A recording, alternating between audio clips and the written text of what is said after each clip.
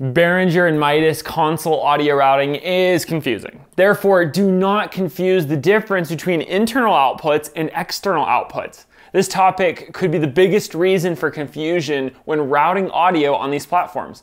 If we have not met, hi, I'm Nathan from Crazy Amazing Designs. I'm starting here on the screen on my X32 by navigating to the Routing Out tab. On the edit software on my computer, it looks like this and is called Out 1 through 16. On the console screen, it looks like this.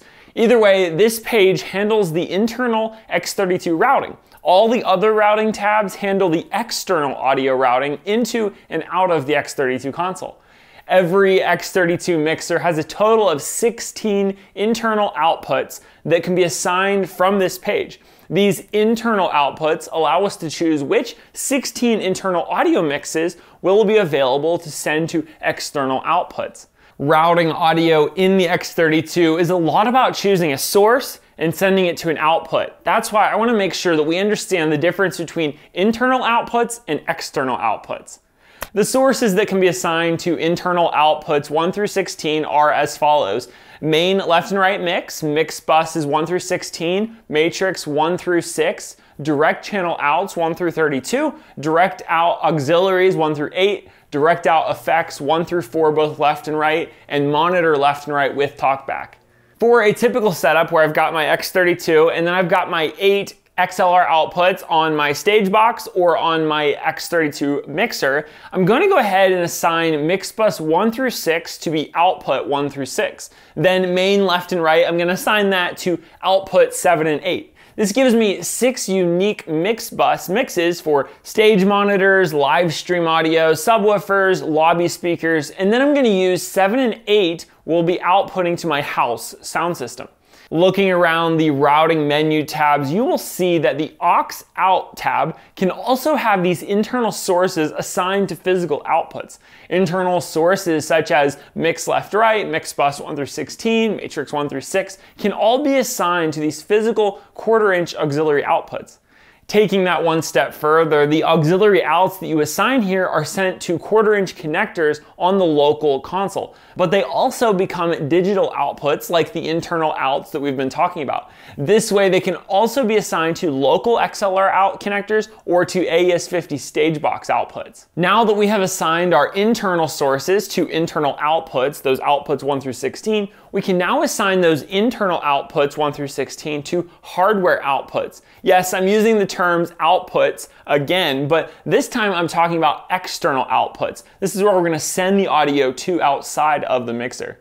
I'm in routing and I'm starting on the XLR tab because no matter what X32 mixer you have, it has physical XLR output connectors on the back.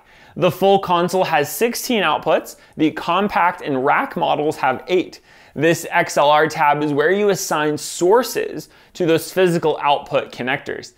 In this case, I'm going to go ahead and assign my internal outputs 1 through 4 and 5 through 8 to these 8 output connectors. This is a powerful truth about understanding X32 routing. I want to show you some common mistakes that I often see from users while I'm in these training meetings that I do with church tech people like yourself over Zoom. Often it's with somebody one-on-one who's trying to understand their system better, or it might be with a team training over the whole church's tech. If that is something you're interested in, go to my website and find a time on my calendar that works for you. Then go ahead and sign up for a training session. Find all the information at crazyamazingdesigns.com/training.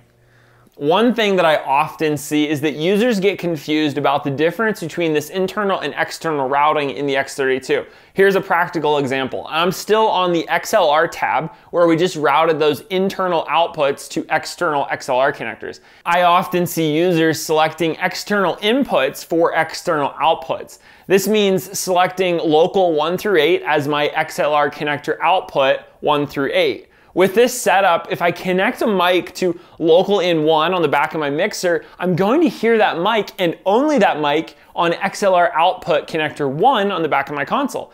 This is not what I'm looking for, as this is directly outputting the input to the mixer.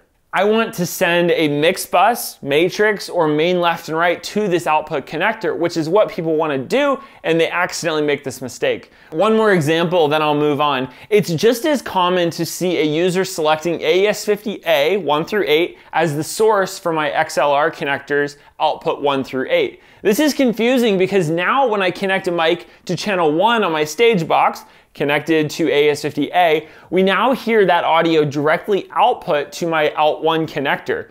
What you get in is what you get out, because these are in blocks of 4 or 8.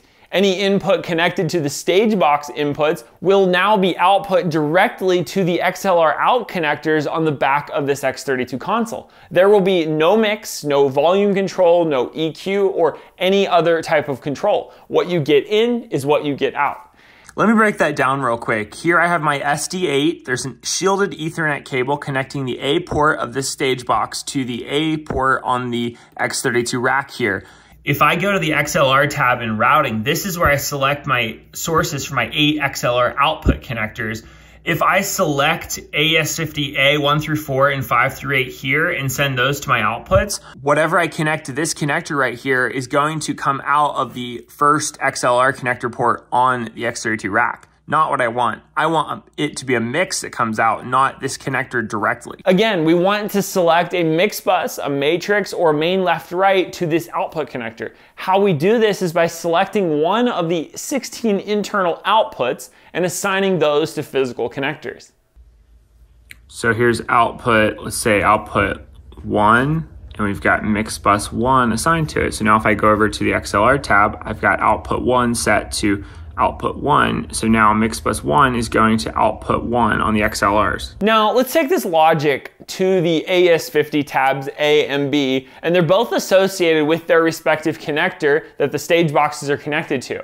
Always use a shielded Ethernet cable, connect to the A port on the stage box, but it does not matter which port you use on the front of house console. These AES50 A and B tabs are where we assign sources to the XLR output connectors on the connected stage boxes. These have nothing to do with the inputs to the mixer. With these stage boxes connected to the AES50A port on the X32, you will only get 8 XLR outputs, which means you only use this first column. With these stage boxes connected to the AES50A port on the X32, you will get 16 XLR outputs, and you will also use the second column. You can daisy chain stage boxes, but that makes things more confusing for what we're talking about right here. Either way, we want to send our internal outputs to these external outputs. So I'll send internal out 1 through 8 and out 9 through 16 to AES50A 1 through 8 and AES50A 9 through 16. Now we have routed what we picked on the output 1 through 16, the internal outputs, to the physical outputs on our stage boxes. The same way we send these internal outputs to the XLR connectors on our mixer. I want to mention the importance of the signal tap column that you're going to see when you assign internal sources to internal outputs. By default, you should keep them set to post fader. On the edit software, you'll see colored circles that you can just right click to change the tap point. There is a quick reference chart for the colors across the bottom of the window. I also want to mention there are 2 places to assign taps. The first one is in the edit software, click on any channel and go to the Sends tab. Across the top, you can pick the tap of this channel to any of the outputs. And the second one is in the routing out 1 through 16 tab, pick where the internal source is tapped to go to the internal output.